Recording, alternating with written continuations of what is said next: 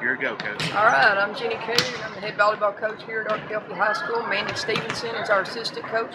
We have about 55 kids out for 9 through 12 volleyball right now. And we just had a scrimmage at Lake Hamilton last Friday. Beat Fountain Lake, beat Lakeside, and lost a heartbreaker to Lake Hamilton.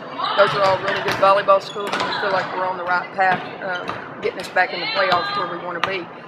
We've got 12 seniors, 14 on the varsity, so we're expecting a lot of good things out of this group.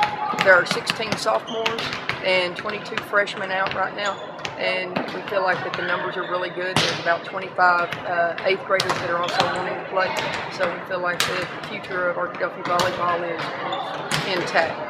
Our freshmen last year, our incoming freshmen went 12-1 as 8th graders, and our 9th grade team, that's our JV team now, went 13-6 and lost to the same team 3 times. So they had a really good season too, and we feel like that we're going in a good direction. When's your first game? When can we come out and see Our you? first game is the second day of school. I believe that is the 27th. It's a JV varsity match here at 4:30 against Camden Fairview. Our 8th and 9th graders play on the 26th against Camden Fairview here at 4:30.